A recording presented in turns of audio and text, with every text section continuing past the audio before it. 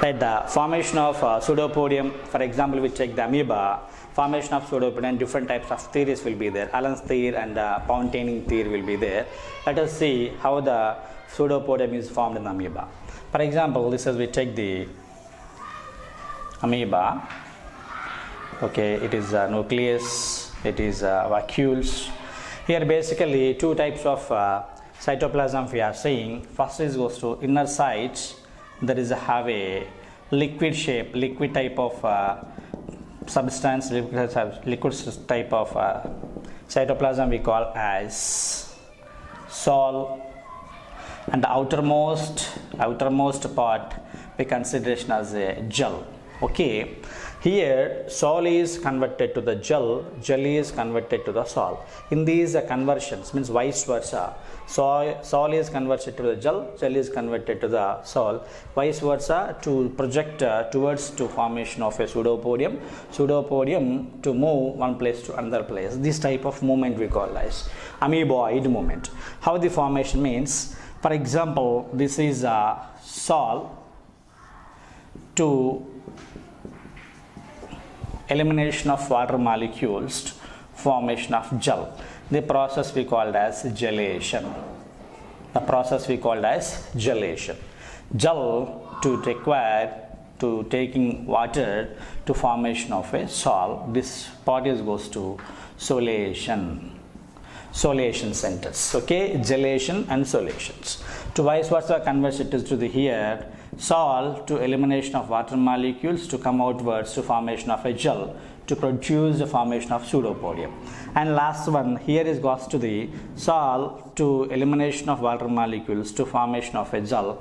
Like this vice versa is conversion will be takes place, the pseudopodium will be formed. These type of slow movement we call as amoeboid movement. In the higher organisms also, this type of movement by the WBC will be exposed to this type of amoeboid movement. Okay, this type of amoeboid movement will be there. This is about pseudopodium. Next we are going to discuss about flagella. Next we goes to flagella. Flagella, another type of locomotor organelles in the protozoans, mostly mastigophores. We called as flagella. Mastigo means some small hair-like projections we call as mastigophoridae means having and bearded, we call as mastigophores. Basically, it is a whip-like structure. It is goes to whip-like structure, and it is originated from the anterior part of the organisms. It is a formed anterior part of organism, that is a flagella. That is the typical flagella. There is have a different type of structures. First we called as go to ultrastructure of flagella. The first one is goes to here is goes to axoneme. Axoneme covered by the small membrane we called as plasma membrane. Okay, first one is goes to ultrastructure of flagella.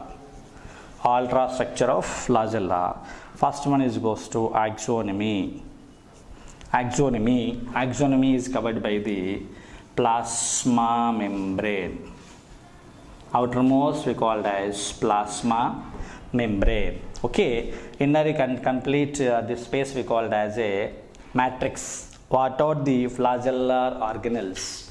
What are the parts of the flagella? It is embedded in the matrix. It's complete we called as matrix. In the entire the round structure of the matrix, all the cell organelles and what are the components of flagella is embedded into this type of axoneme. Second one is goes to microtubules.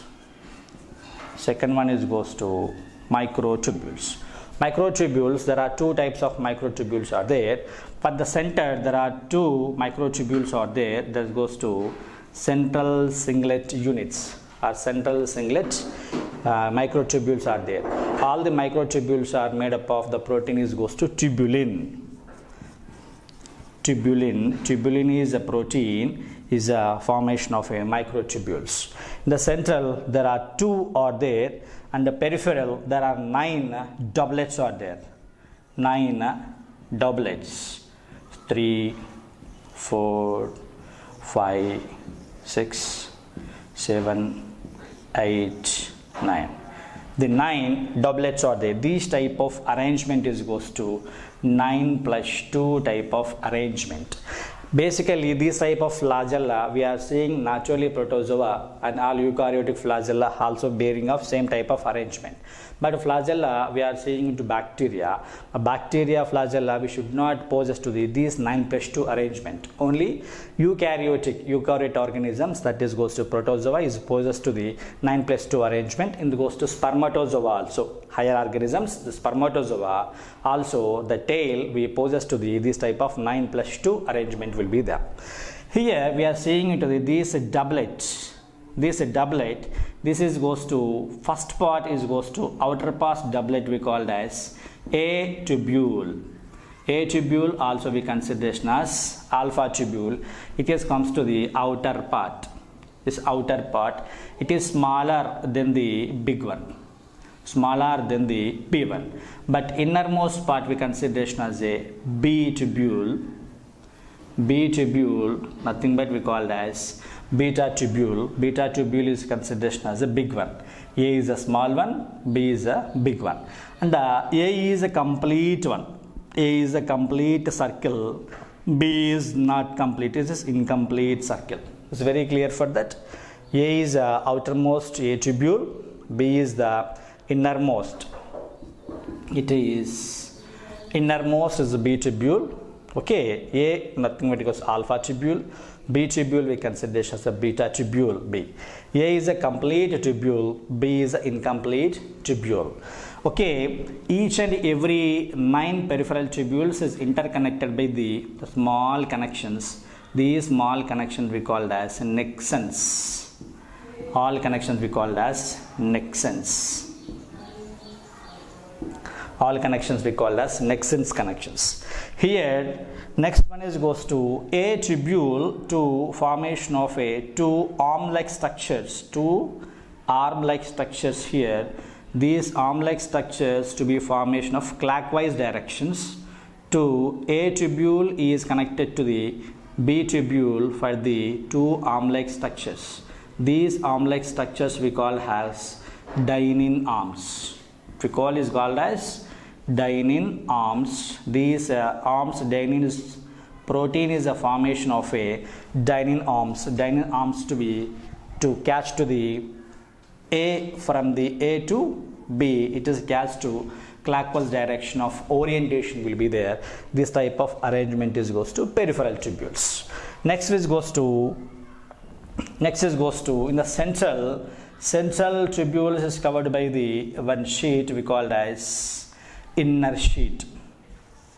We called as inner sheet. Inner sheet. Inner sheet.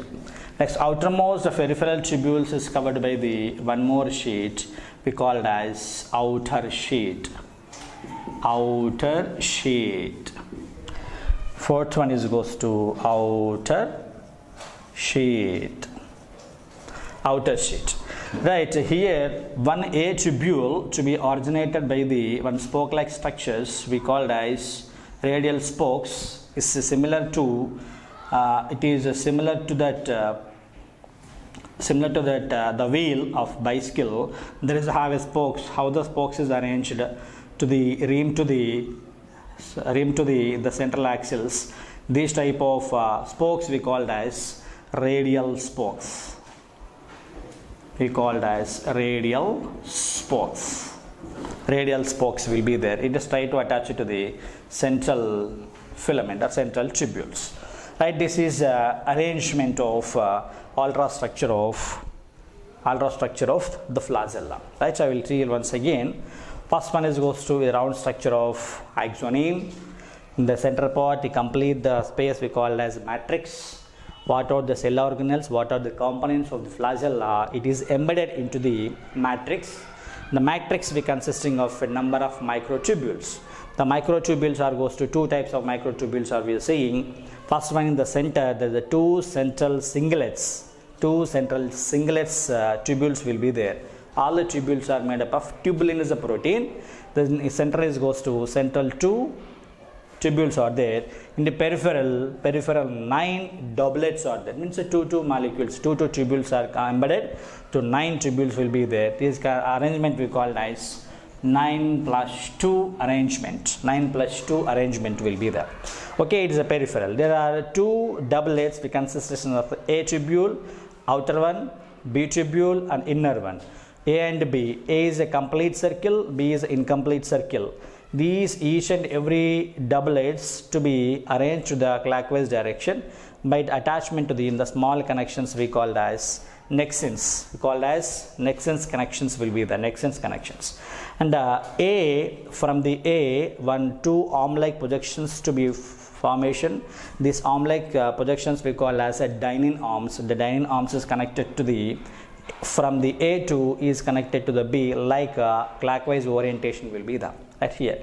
And let us wise goes to the central tubule is covered by the one sheet which goes to inner sheet. All the peripheral tubules is covered by the one more sheet is goes to peripheral sheet, the outer sheet.